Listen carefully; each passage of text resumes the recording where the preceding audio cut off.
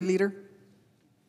Madam President, over the past week, Democrats and Republicans have made important progress towards an agreement on the National Security Supplemental. While the job is not finished, I'm confident we're headed in the right direction.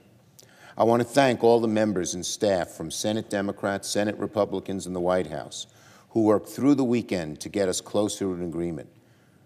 I can imagine that they're tired after working virtually nonstop all weekend, mornings, evenings, afternoons, evenings, and coming into the they said it here. I can imagine they're tired after working nonstop, coming into the office early in the morning and working furiously in the evenings. With the holidays around the corner, they're sacrificing time with family, their kids, and have to put travel plans on hold to get this done. I salute my colleagues and staff for their excellent work, and I'm encouraged by the progress we made over the weekend, significant progress, and I urge them to keep going. Now, we all know this is extremely difficult work, among the most difficult things we've done in recent memory.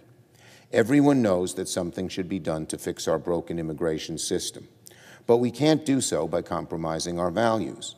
Finding the middle ground is exceptionally hard, and both sides must accept that they will have to make concessions, and it's going to take some more time to get it done. But we must succeed.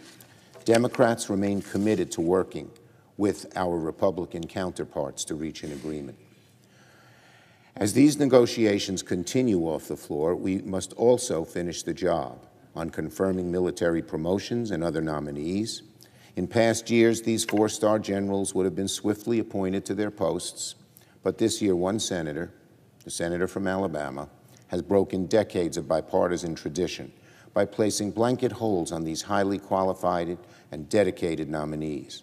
While I'm glad the Senate has relinquished his holds, I'm disappointed it's taken this long, and we'll still need to confirm the last few of these nominees before the end of the week. I yield the floor and note the absence of a quorum. The clerk will call the roll.